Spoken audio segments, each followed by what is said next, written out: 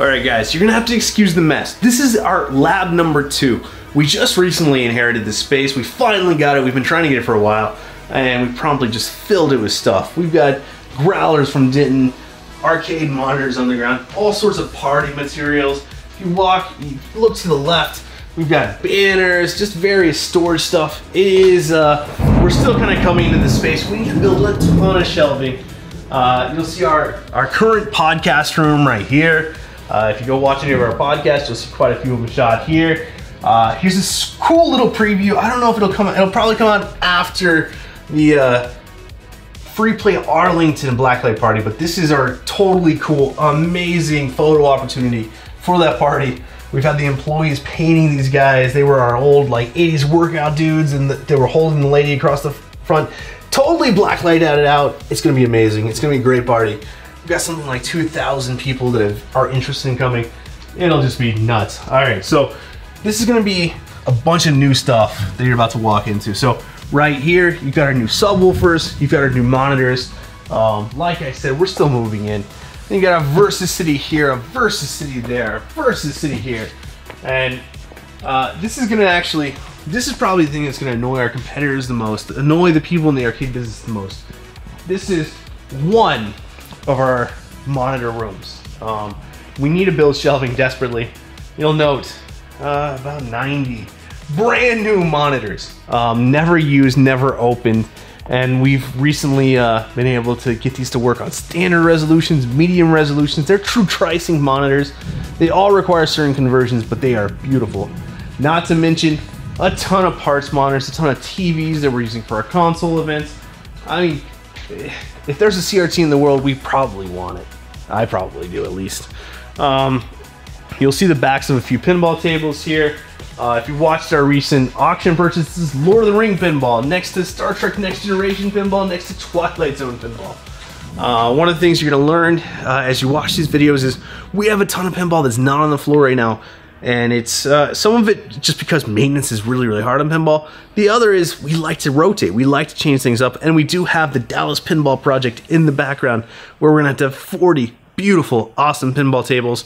And that actually just made me remember a whole nother storage that I hadn't even been thinking about as we've been talking about going through all these storages. Here's a dedicated Simpsons with all Wecos, including, these are leaf switch Wecos, beautiful stuff. Joust dedicated, Super Chase dedicated, Fighting Vipers dedicated. All right, so if you've seen our recent auction videos, and if you click the top right, we're linking it right now.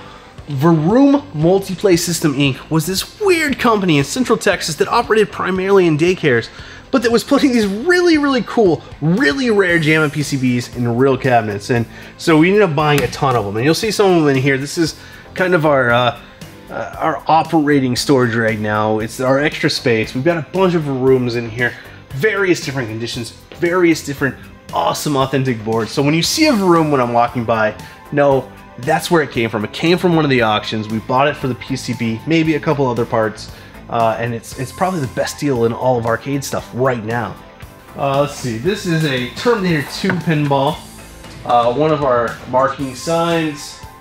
The shirts from a podcast, if you go watch the shirt podcast, I don't even know what that is. I don't know where it came from. I don't know why we have it. That's a gambling machine. We'll destroy it shortly. The monitor actually looks pretty good, so that's probably why we have it. Here's the Moon Cresta, the Centipede from the auction. These are just extra shirts we have. These are all brand new shirts down here. PCBs. We've got a ton of boards here, and here's kind of something that's really cool. It's a hidden Dragon's Lair 1 Laserdisc, original Laserdisc player, working beautifully. You'll see the cabinet it goes to soon. We've got a lot of Dragon's Lair plans. CPS2 motherboard, and then we've got some recent cocktails, Popeye, Tapper, Bubbles, Pac-Man, APB. I think this is Demolish Fist. Some of our growlers for our Denton location. Another CPS2, that's Vampire Savior. Extra tables. I mean, to be honest, we've been kind of using the space for anything that can fit. Operation Wolf right here. You'll see 3 or 4 of these during the tour. And we're currently running an Operation Thunderbolt at Arlington. That might be all we ever get. I love Operation Wolf, but a single player big gun game takes up a lot of space. Fire and Evil, it's been harvested for the guns. Big Book Hunter Pro coming to Arlington soon. Another Versus City, another Joust. It's really amazing because in this job I always thought this is exactly what I wanted, and now to actually have it, it's hard to even put into words how amazing it is just to walk through this stuff. Our parts, Naomi stand-up Crazy Taxi, our rocking boys we recently fixed, beautiful working Stun Runner. Another one of the Varoom games. I think that's another Varoom game. This was a Crystal of Kings that came to Let's Play that it had to turn to a Tetris in the middle of it. Raiden DX. Hey, and then here's the other Rusted Rock I was talking about. Heavy Barrel working fine. It's a little rough. It has some cigarette burns and whatnot. Another Versus City. And then just a weird parts cabinet that I don't know what it is. Pretty soon you're going to see us start to liquidate some of the stuff like this. I have no idea where this wood came from. It's just wood and metal. We don't really need it. It just appeared one day because we buy way too many arcade games. Alright, and as you're going to see in these videos, we're going to have to kind of crawl into some uncomfortable spots. We've got more monitors here. I'm going to climb over. I'm touching Gal's Panic 2, which we brought to Let's Play. It did pretty well there. We're going to try to figure out, because Gal's Panic 2, we've got a YouTube video. Check out our Game of the Week for Gal's Panic 2. It's in the top right of your screen right now. One of the best all-time kick-style games, and we're going to figure out a way to get it out there in the world more. We got a Mortal Kombat 2 just over there. It's beautiful. We're getting tight. We got a Burger Time right here. Another Varoom. Another Sunset Rider, still with the original Wico joysticks. We've got a gold medalist and a Gauntlet Cab. This was a launch game for Free Play Richardson. And we're climbing over. We're trying to get back here. Alright, so right here we have the Galaga from the most recent auction. I believe this is another Karate Champ, so people are really going to kill us. A track in the field in beautiful condition. Another tournament, Cyberball, a Play Choice 10 we just recently bought at auction. What is that? Okay, we've got a Missile Command, one of the best Missile Commands I've ever seen right there. A Shinobi we just took to Let's Play. And guys, don't try this at home. I'm climbing up.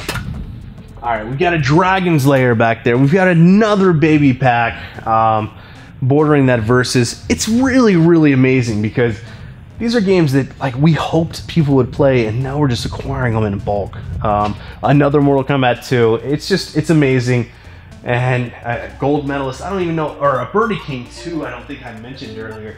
Rare title game that was made rare because Tapper used the exact same chipset. So most of the Birdie Kings got destroyed for Tapper, and now we have an original dedicated one just sitting here in a warehouse waiting for its time to go out into the world. We're really, really lucky, and we're really excited to just share these games with the world. Alright guys, so just to get better shots, we're moving games around, and somehow in this awesome warehouse, I missed the Polaris. We just bought at auction, and if you recall, it's fully working, a dedicated cabinet. It's just really, really amazing to have the chance to play these games, much less own them and have them at a free play arcade. So look for Polaris. We're gonna try to get it out. We're gonna put it next to a bunch of cool title cabs, probably title cabs you'll see in this video. But yeah, we're moving games around. Surprise, there's a Polaris. Really awesome. All right guys, behind me we have almost 100 new old stock 19-inch CRTs. Free Play is working every single day to make sure you guys have the best arcade in the world. And so we're really, really pumped. I'm glad y'all watched these videos. I'm glad you've seen some of our warehouses. We're gonna keep walking through all of our warehouses. You're gonna see just about everything we own. We're not holding anything back. We just want you to see how much we're working and how much we want to have the best arcade in the absolute world.